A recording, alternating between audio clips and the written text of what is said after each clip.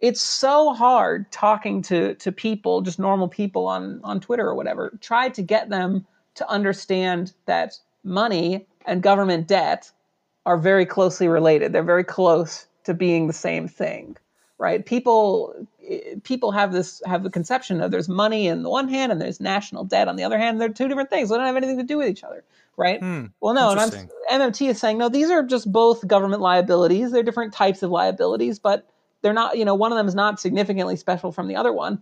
And so then when we talk about inflation, well, it's not about printing money for us, because whether you quote unquote print money or quote unquote borrow, either way, from the MMT perspective, what the government's doing is adding liabilities into private hands. It's issuing IOUs. So now there's more financial assets in private portfolios. And so that's more private wealth.